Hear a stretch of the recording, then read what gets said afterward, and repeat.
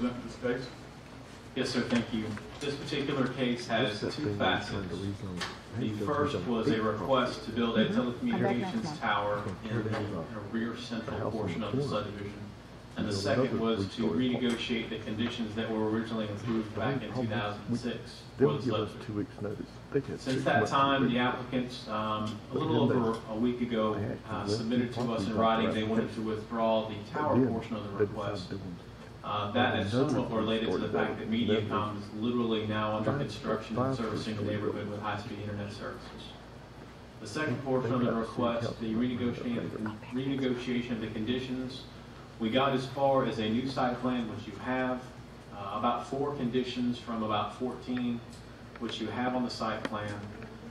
But within the past week, literally today, I confirmed and got something in writing from the applicants that they wish to withdraw that portion of the request. And so no action is necessary by the Planning Commission at this time. That was confirmed about mid-morning this morning.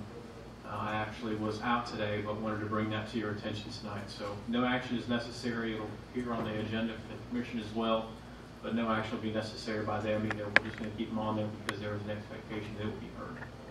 So that is late-breaking news from that portion of the request, but the applicants requested today that consideration be withdrawn as well as the tower. So we have accepted that. The county has accepted that, and we believe this case should be considered withdrawn and no action is necessary. All right, are there any questions from the commissioners? All right. Staff